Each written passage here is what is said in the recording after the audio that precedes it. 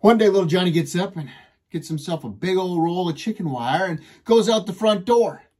His neighbor across the street says, "Little Johnny, where are you going with that chicken wire?" He says, "I got to go catch me some chickens." He says, "There's no way you're going to catch chickens with chicken wire." At the end of the day, little Johnny comes back. He's got 4 chickens. Now, the next day, little Johnny gets up and gets ready and goes outside. He's got himself a big old roll of duct tape. His neighbor says, "Little Johnny, where are you going with that duct tape?" He says, "I'm going to go catch me some ducks." He says, "For one, it ain't even spelled the same. Duct tape is spelled D-U-C-T, and you're going to catch a D-U-C-K duck." He says, "That won't happen."